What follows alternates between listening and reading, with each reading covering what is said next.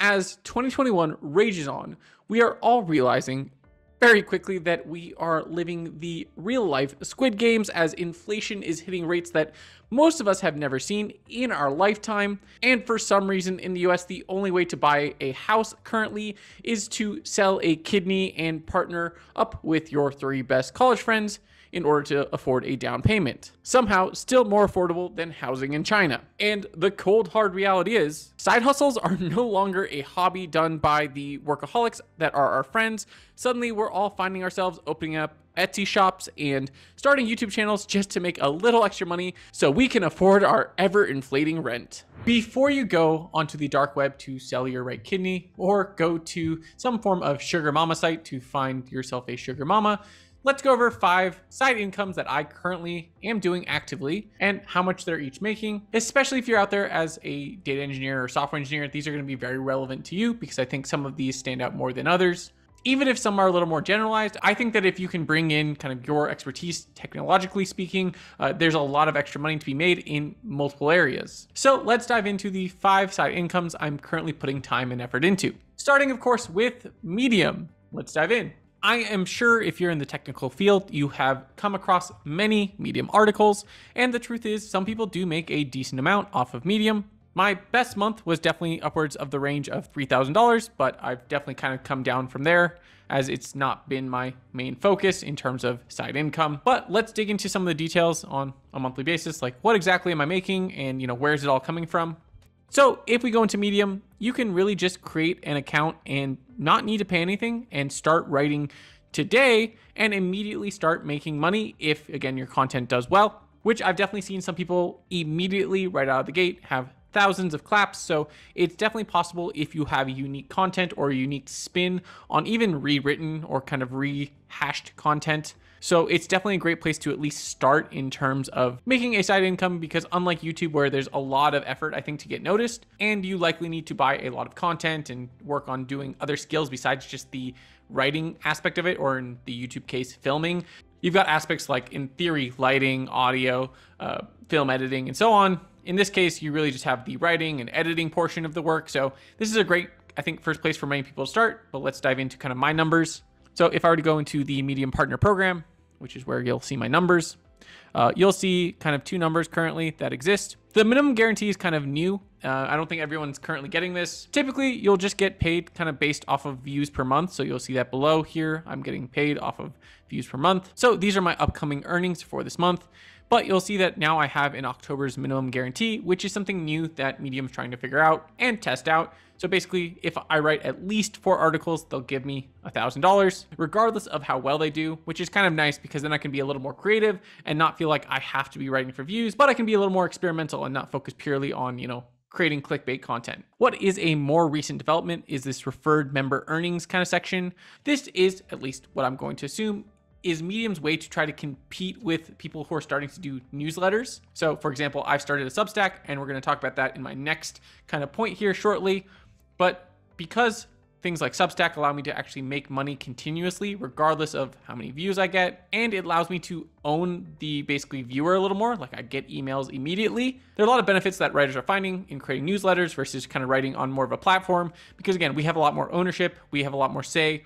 And so that's why I think Medium has tried to put this as an incentive to kind of say, hey, if people sign up for Medium based off your content, we're going to give you a cut of it. So almost similar to a subscription, but in this case, again, you only get about half of it versus where SUBSTACK will give you a bigger portion. Now, the difference here being is that Medium also brings you the audience, whereas SUBSTACK, you're going to have to build it. So there is some difference there. It's not like you can just write for SUBSTACK and there's automatic readers. On Medium, if you write good content, people will likely see it. So that's kind of one of the differentiators here is like, yes, Medium doesn't give you as much, but regardless of if you have an audience or not, someone will see it. Whereas, SUBSTACK, you have to build up a base of emails and so on. And so there is a trade-off in both worlds. But at the end of the day, you'll notice that I'll make about $1,000 this month, a little bit more thanks to those referred earnings. And if we go back in some previous months, you'll see it's about that consistent, where it's somewhere in the range of a few $100s to maybe $1,000 a month, depending on what I'm writing about, depending on how often I'm writing. So there's definitely a connection between how often you're writing, what you're writing about, writing that perfect piece of content that's going to kind of hit a home run.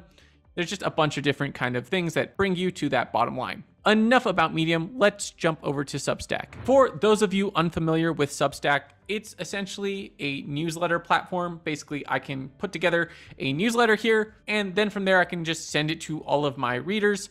It's also kind of like a blog post where it can be found by Google web scrapers. So you're not limited to only kind of connecting this to your kind of email list, which sometimes was, I think, a limitation of some other email tools. But in this case, it can be found through a Google search, and that's kind of really nice. Here I have about 21 subscribers that are actually paying, with about 4,000 plus people who have signed up. And for anyone who's signed up through this YouTube channel, thank you so much. I do appreciate that support there as well. From the subscribers, I do make about $100 a month. But on top of that, I have recently started to get sponsored. So this is going to go up to about $1,200 a month, which is great. That's really kind of my goal. My goal is to kind of get this up a little bit further. So now it's actually kind of competing with Medium in terms of how much I can make. And I assume as my subscriber list grows, I can kind of up the amount for sponsorship. This is another trade-off. I think Medium is very kind of anti-ad at their core, which again, I understand. Their goal is to kind of create that very pure content experience, which again, I can appreciate, but it really does kind of take away from the creator's ability to make maybe extra income. And again, that's why I think Medium is trying to compete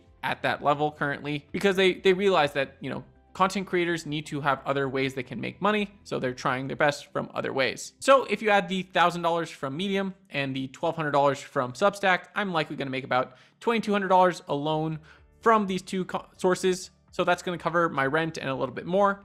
That's really great that, again, my side income sources at least cover my rent. But now let's talk about my biggest side income source, which is consulting.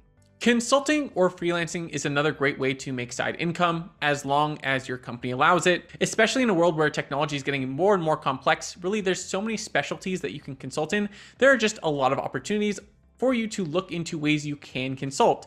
I mean, again, in technology, you've got front-end development, back-end development. You could work on Spring Framework or something like ASP.NET. You could do like computer vision or NLP, data science, data engineering, data modeling. There's just so many different ways you can kind of approach consulting or freelancing, because so many people have problems in the data space or technology space that you probably have some skills that you can either use for freelancing or consulting in the future. And I think it's worth considering. And let me just take a quick pause. If you're out there and you'd like to see more consulting content, let me know in the comments below kind of maybe what questions you have. I've kind of occasionally put out content in that area. I think I'm definitely at a place where I can start providing advice kind of in that area, as I've kind of learned a little bit more about setting up things like pipelines in terms of future customers, as well as partnerships and relationships and other things that you're going to need besides your technical abilities in order to make sure that you've got a somewhat thriving consulting business. So if you have questions, do post them below and I would love to answer them. One of them that I won't answer right now is essentially how much I'm making from consulting, for multiple reasons. It's just not something I want someone to be able to reverse engineer and possibly figure out, things like pricing and things of that nature, so that some future client can't look back at this video and think that I'm either overcharging or undercharging or whatever it might be. But I think consulting is a great way to make a side income because, one, it challenges you to figure out totally new skills. Trust me, you're going to learn along the way. And two, it forces you to kind of approach new problems constantly. Whatever you're doing at work, yes, you might be learning new problems, but maybe you're stuck on one technology stack and you really want to try out some new ones, or maybe just figure out some new ones. Well, a great way to do that is through consulting, because that's all you're really doing, is constantly finding new ways people have set up things like GCP or AWS and figuring out maybe the best way and the worst way that some people have set it up in the past. And so there's a lot of learning even in that alone. And so that's why I really like consulting, is because at the same time you're making extra income, you're also being forced to constantly learn quickly kind of new setups, new environments, maybe even new tools that you can apply your skills to. And from that perspective, it really is a great source of side income. Let's turn our attention to the question you probably are all asking. Ben, how much money can you possibly make off of 11,000 subscribers on YouTube? Because my next side income source will be this YouTube channel. So let's dive in to answering that question. If you haven't seen this page, this is my YouTube page. And if you haven't subscribed, maybe take a quick moment to like and subscribe to this channel. So let's answer the question, how much do I make off of 11,000 subscribers on YouTube? And we can do that by clicking Manage Videos. I'm not going to hide anything here. I'm not going to wait for you or force you to watch until the end of this section to figure out how much I make per month about. Here's the answer. At least currently, in the last 28 days, I've made about $432. Or if we look back last month, which would probably be a better read, would be currently last month, I made about $465 on YouTube. Looking back to May, I only made about $212, and now we've over doubled that coming into September. We'll see where things go, but first off, thank you all for supporting me throughout this whole time as I've been learning how to make kind of better videos. I'm still kind of working on slowing down speech. It's very difficult, but I have also, as you can see, recently updated my backdrop. So I'm really trying to make this content primo for you guys because I appreciate all of your support and your views. And if you're curious on which videos have made the most recently, in the last 28 days, it's definitely this data engineering roadmap video. Being a data engineer, realities and expectations has been the highest kind of consistently performing video for a long time. I think data engineering roadmap has been the one thing that's kind of surpassed it, which is kind of cool because it means I think that I'm making videos that are slightly better slowly. It is still hard to make videos that really kind of sing. For example, I thought my 7 VS Code hacks was going to be great, but I think one of the mistakes I always make when I do code is I forget to zoom in, and you guys are probably all trying to actually read what I'm typing. For my final side income source, we'll discuss affiliate links, which maybe some of you are familiar with the concept of affiliate links, but basically all it is there are links, usually on my YouTube channel, that are connected with some sort of unique ID that when you click on it and go to something like a Udemy course or maybe some sort of Coursera course or DataCamp, they know that you came from my video or maybe some content that I put out. And then if you happen to purchase that class or course, or maybe a few days later purchase something else and haven't used someone else's affiliate link, then I will likely get a small percentage of it, which for anyone who's been out there and has used those links and supported me, thank you so much. I really do appreciate it. I hope none of you have bought a course just to support me. But if you did buy a course through those links, I really appreciate it. Last month, we made somewhere upwards of $800. I think that's because I put out the DataCamp versus DataQuest video, which did pretty well. And you could actually track it with the links that were being clicked, that you guys clicked a ton of them. And I got about $400 from that alone, and then about $300 to $500 from Coursera and Udemy. So that's been growing steadily as well, and arguably I think faster than even my YouTube money. As probably most YouTubers that aren't Graham Stephan or someone that puts out content on finance, we don't make as much per video or per click or per view.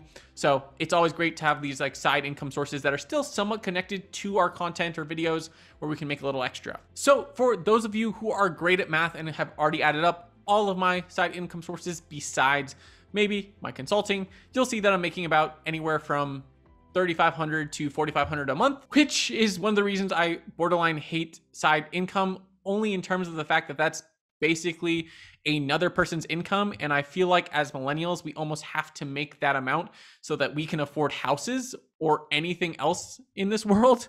I mean, at the same time, I guess we're also deciding to spend $30 to get a bowl of pho delivered to our door. But I mean, it's the small luxuries in life. And I think we've all earned it, right? Right? Before you go, I would love to know the side incomes you're currently testing out. I'd love to know what's working, what's not, what you think is completely crazy and will never work, like MLMs, or maybe what you are currently doing, like house hacking, and you feel like is genius. I've seen people currently making 4 to 5 times their mortgage currently through Airbnb, just because Airbnb is currently having a pretty good kind of ROI. But I'd be curious to hear what you're currently doing to make some side income. So do share it with the community below, and I will see you guys next time, and goodbye.